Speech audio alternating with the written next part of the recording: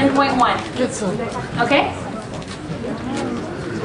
Did I give you your test thing back? No? Can I borrow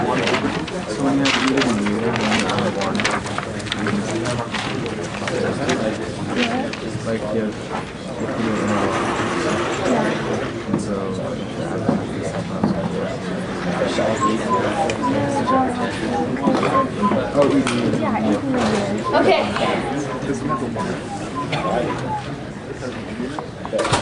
If you guys know what you're going to get stuck on, you know what? Never mind. I'll just email you. It will save time. This is what time.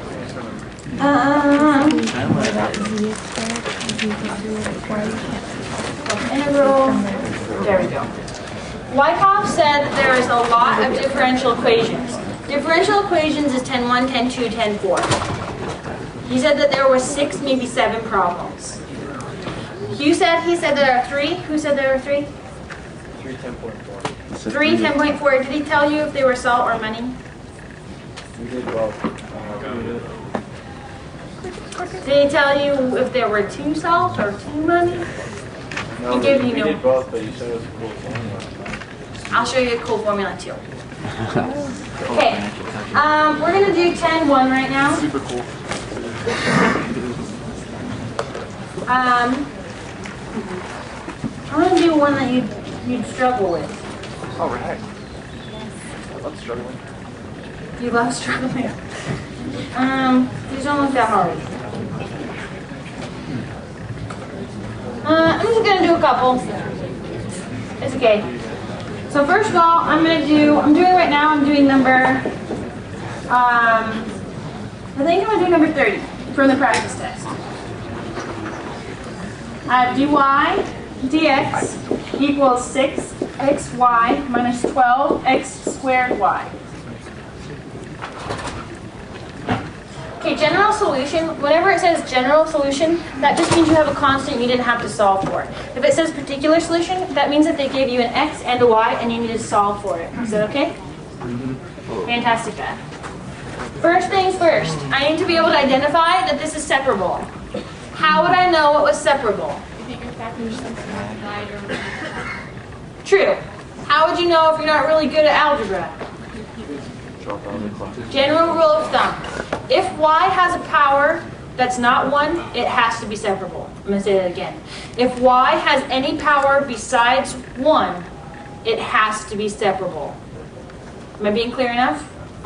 Okay, if y is squared, if y is to the 1/2, is y is cubed, is y to the 4th, y to the 10th, y to the -1, y to any power besides 1 has to be separable. And is separable the dx one?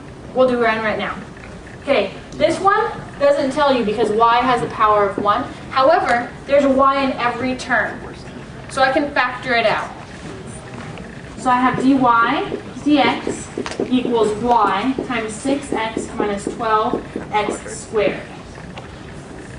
Then, very important, people mess this up a lot with, they put the x's on one side and the y's on the other side, but the dx is on the bottom and the dy is on the bottom. You can't integrate if dx is on the bottom or dy is on the bottom.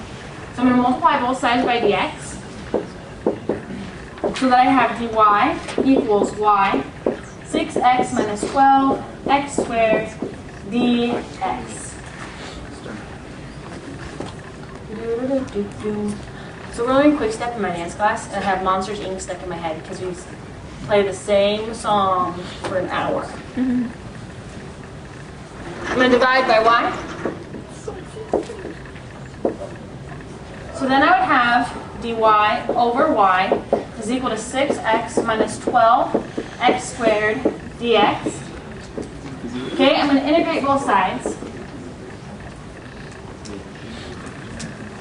Are you guys feeling better about the test though? Yeah. Yeah? Okay, good.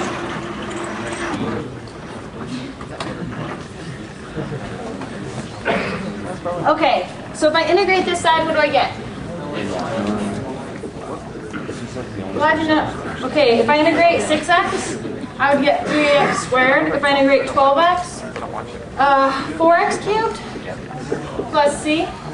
Now, we could put the c on either side. You could even put it on both sides. However, if I put a c on both sides, when I combine them to one side, I'm just going to get a different c. So there's no reason to do more work than I have to. Just put it on the x side, because you have to solve for y anyways. Alright, next comes the tricky part. We have to solve for y. So how do we get rid of ln's? Yeah, you guys are great. This cancels. I'm left with y equals e to the 3x squared minus 4x cubed plus c. Now, they're not going to leave the plus c in the power. They're inordinately fond of making it a k or an m in front of it. I'll show you. So what they do, if I'm adding powers, that's the same thing as multiplying the base. So this is the same thing as e to the 3x squared minus 4x cubed times e to the c. E to a constant is just a different constant. So they rename this. Usually they rename it K, sometimes they rename it C, sometimes they rename it L, sometimes they rename it M. Pick your favorite letter.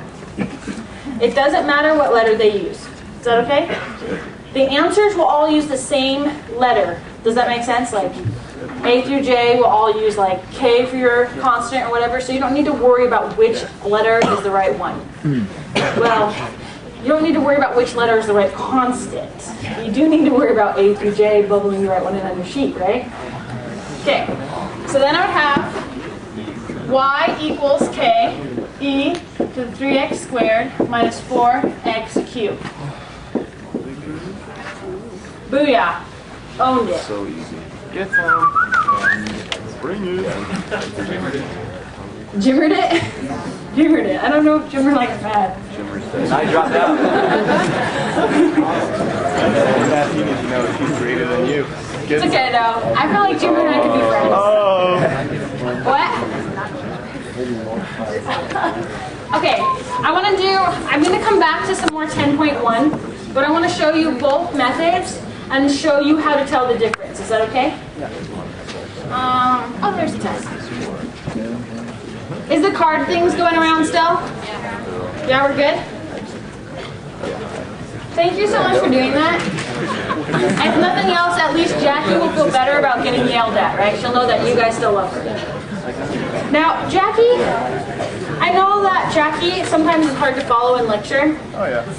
But, in Jackie's defense, there didn't used to be a math lab at all before she was here. She's the one who got us a math lab. Whoa. She's the one who fought to get you guys TAs to do these reviews. She's the one who got you review set, like anything that is helpful in your class other than going to lecture, she's the one who did it.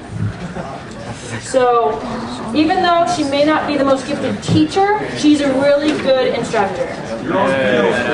What? I am aware I'm on tape. Time to roll. Need integrating factor. That's an integrating factor.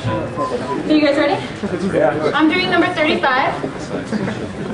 It says x squared dy dx plus x y equals 6, x to the 6th plus 5, x to the 5th, x is greater than 0. This just means you're going to have to divide by x. That's all that means.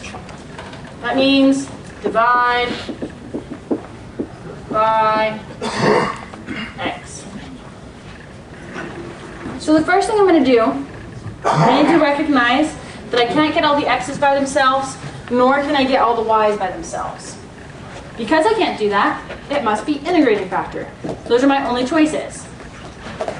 So, integrating factor, what I need to do is I need to get the formula dy dx plus p of x, y equals q of x. If you have mignonette, these are dells, and I don't really care. Okay.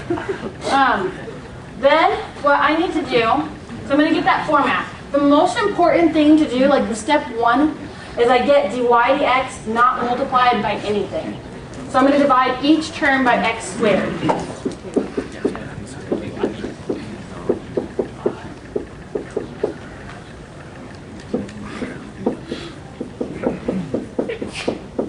Bless you.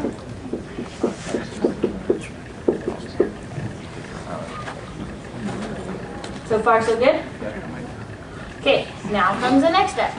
Now I need to, now that I have that form, we get I. I equals e to the integrating factor of p of x, which in this case, I'm going to write it over here. Integral of whatever's times y, 1 over x. What is 1 over x? ln of x. Now, very important is to simplify at this point. These will cancel. You can't cancel if there's a number in front. If there's a number in front, put it up as the power first, okay?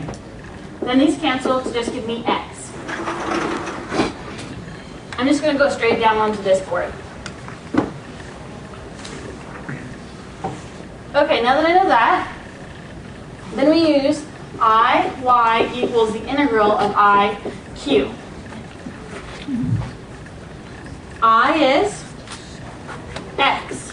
Y equals the integral of x times whatever's on that side of the equation. 6x to the 4th plus 5x cubed. I'm going to multiply it through. xy equals the integral of 6x to the 5th plus 5x to the 4th. I'm going to integrate that side. xy equals, this would be x to the 6th plus x to the 5th plus c. Let me stress the importance of putting the plus c right now. If you do not, you will get your 10.1, 10.2, and 10.4 problems all wrong. Wyckoff just told me that there were 6 or 7 of them on the test. Are you scared enough? Yeah. Great. No, because in the next section, in just a moment, we're going to divide by it, and usually they give you initial conditions and stuff like that. Okay, so I'm going to divide by x,